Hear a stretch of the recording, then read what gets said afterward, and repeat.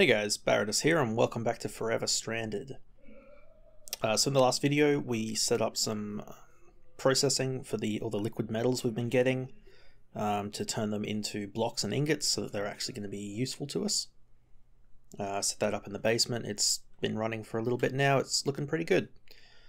And before that we got our rocket fuel set up. So today I want to have a look at getting our first launch pad set up and building our first rocket, hopefully. And maybe even looking at doing a quick trip to the moon. I'm not sure how we want to go about doing that.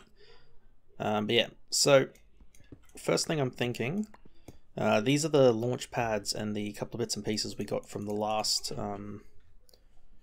quest that we did for Moving Worlds, the launch.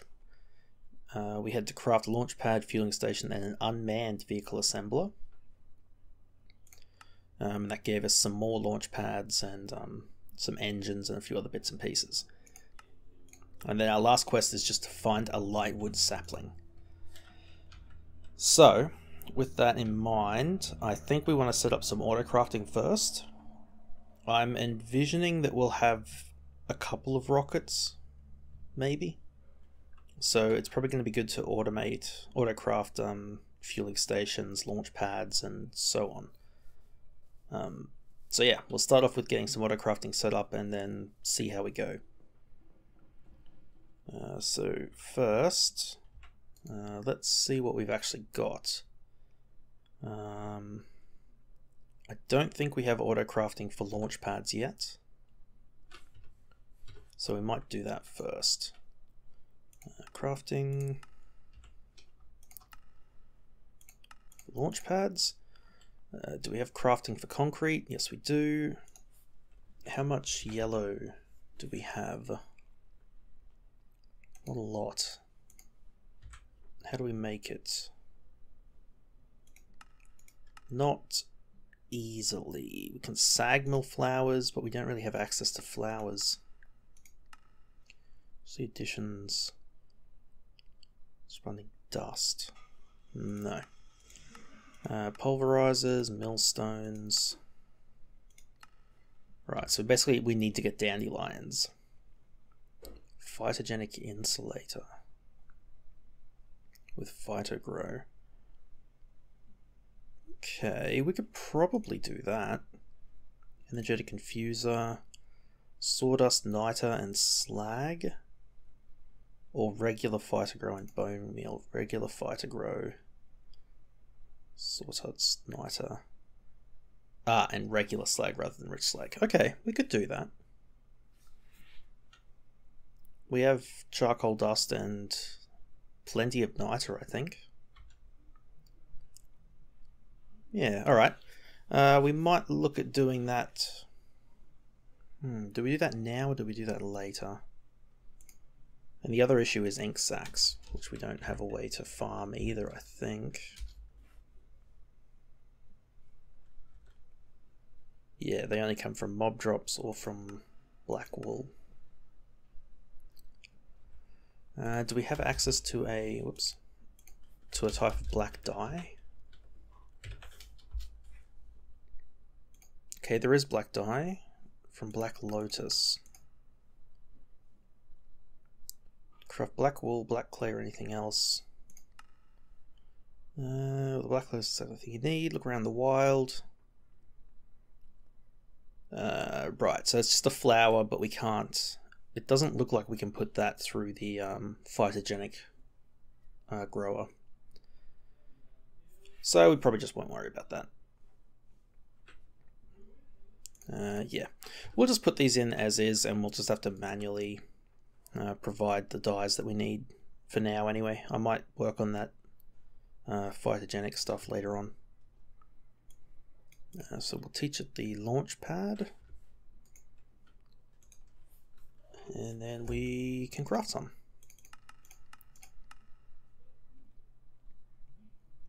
Alright, so 20 of them. And then we also need a structure tower. Structure tower, this guy. Which is made from steel rods.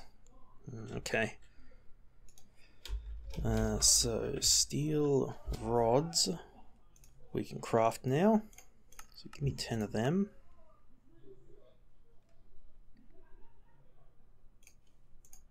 One will do for a start.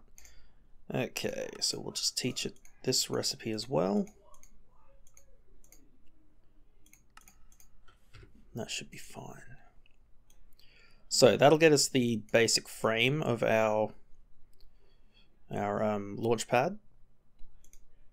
So the next thing we need is the rocket assembling machine. So rocket assembling machine. Machine structure, titanium, user interface, concrete, titanium gear.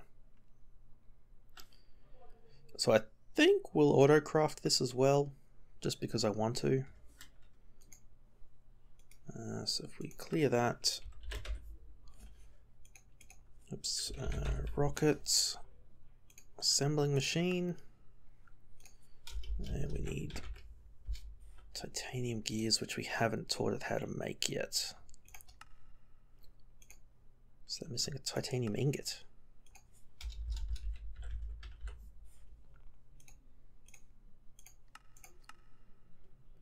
Sure. So we should set up a rolling machine to make this, because it is slightly cheaper, but for now I don't feel like doing that, so we'll just do it in the crafting grid. So we'll teach it that.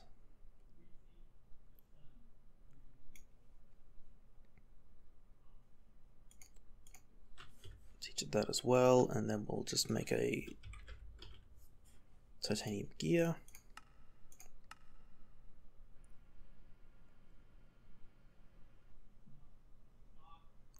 I'm guessing it's crafting more plates. Yeah. Okay. I might just craft one of them too, just to make sure it's got what it needs. So rocket assembling machine. Good.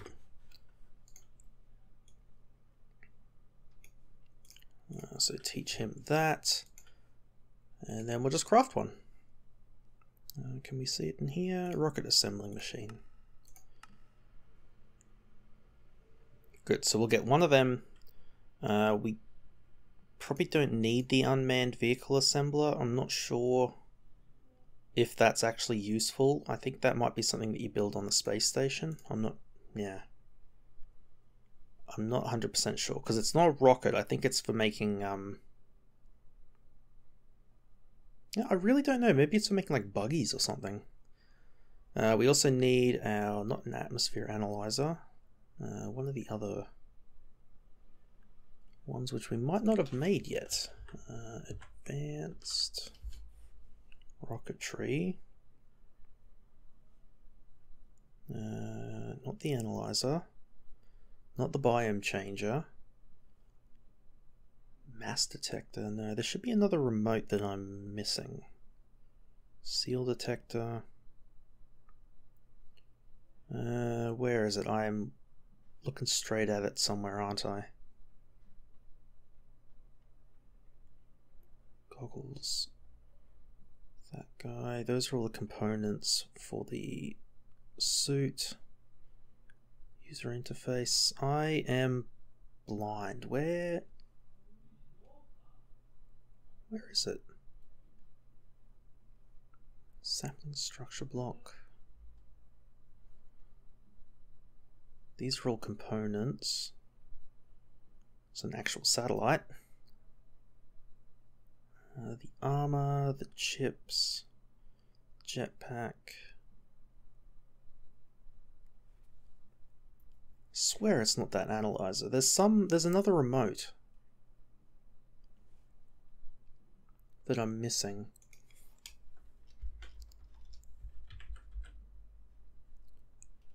Remote controller.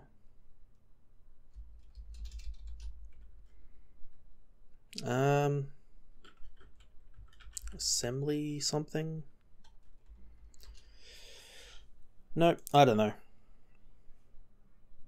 Don't know. I'll figure it out as I go. Oh, right, we actually need to make a few of those, where are they? The structure towers. Give us 10 for a start.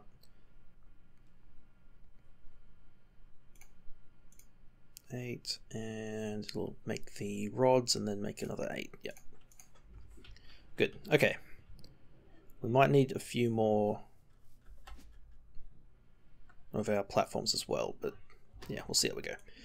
Alright, so I'm going to stick this in the ground, so it's level with the ground.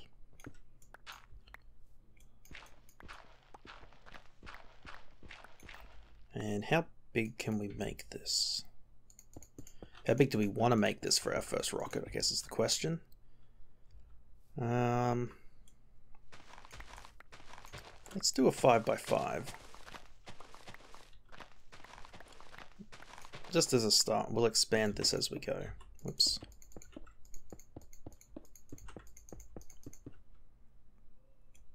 Alright, good. We'll do the controller on, let's say, this side. So we need the rocket assembling machine. It's got to be like one block up from the launch pad, so its back is onto the top of the launch pad like that. The fueling station I think can sit pretty much anywhere that's nearby. And these structure towers, let's put him here. The bottom block of it has to be on the same Y level as the launch pad, and then we just build it up. And so the height of this is the max height of our rocket, and the dimensions of the launch pad are the max sort of width and depth of the rocket. So 1, 2, 3, 4, 5, 6, 7, 8, 9, 10. So we'll make a 10 tall rocket that could be up to 5 wide. We'll probably just do a 3 wide rocket to start with. But that should be it. So if we click this and scan, I'm guessing it's gonna sit there and do nothing because there's nothing in here to scan. Oh wait, it needs power. Actually, that's what it needs first. Okay. How do we want to do this? So the issue is it also needs fuel. So what's the best way to handle this? We could run ME cable over here, but I don't think we need anything other than fuel. So maybe a better idea would be to set up another transceiver. So we've got our one set up top here. Where to put him? Over here. So he's a power transceiver.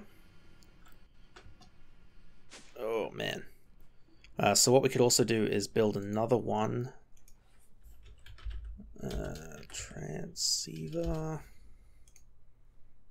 So we'll get one that will output fuel into, and one that will set up over there. So if that can build us 2 of them, I guess that'll take a little bit of time. So let's also get a fluid export. Fluid export bus to output the fuel. And we'll also need some cables. So where are we going to put it first? The heck was that sound? It's really strange. Okay. I guess we could put it down with the grey cable to use up another channel of that. Alternatively, we could do something here. Yeah, this guy has a free channel. Why don't we do it here? So if we set this guy up, do we want to set it up there? I don't know where we want to set it up. Where like the best place for it would be. Actually, I guess if this is using I believe this is using 7 channels, right? 1, 2, 3 on the back, 4, 5, 6. Is it only using 6 channels? Yes, because it was potentially going to use 8 if it needed to input and output items here. Okay, so we do have a spare channel here, so maybe we'll set the transceiver up like on top of here. And like we could be more efficient and move that guy over here, but I don't mind keeping them separate.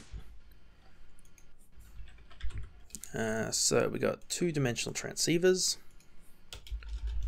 That's good. We're gonna set one of them up here. Now he needs to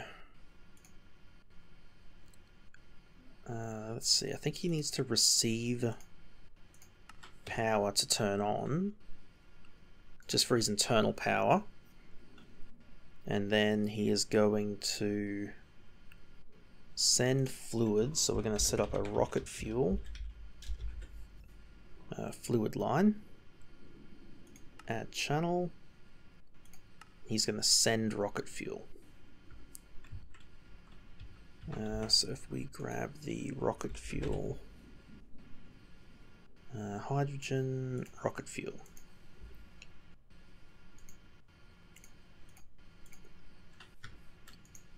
Okay, so does he have an internal tank or anything? I don't think so. If we go down and have a look, I hope it's not just emptying fuel into the void now. I doubt it will. 61 buckets of rocket fuel. Okay, good. So assuming that's connected up properly, we should be able to go and... Oh man, it's a bit laggy. The frame rate issues are back. They're alright if we go over here though, so we'll build the rocket over here. Okay, so we want this guy to receive from main battery, which should power these. So now that's scanning, and I believe it's going to end up saying, oh, we're missing a guidance computer. Sure. This guy's got power too. So we want to set this to receive rocket fuel. And it filled up with rocket fuel. Excellent. Alright, good. So that is now set up. We should be able to just build a rocket. So, to do that, let's clear that out. Let's put this stuff away. Wait, is that... That's what I needed, the linker. Oh, it was down here. Okay. It's part of the libvolts, not the other thing. So I think if we shift right click on him and then right click on him, shift click. Okay, yeah, so that's linked him to him. Good, so I think you can link the fueling station to the rocket or the fueling station to the assembly machine, which links it to the rocket. I think this is fine. So good, that should be linked now. I'm going to put that in here in case we need it for something else. So now we can look at building a rocket. So we need thrusters and stuff. So actually, how are we doing for time? Okay, let's cut here so that I get a nice clean cut when I edit this video, and when we come back, we'll actually make the rocket. So, alright guys, I'll see you then.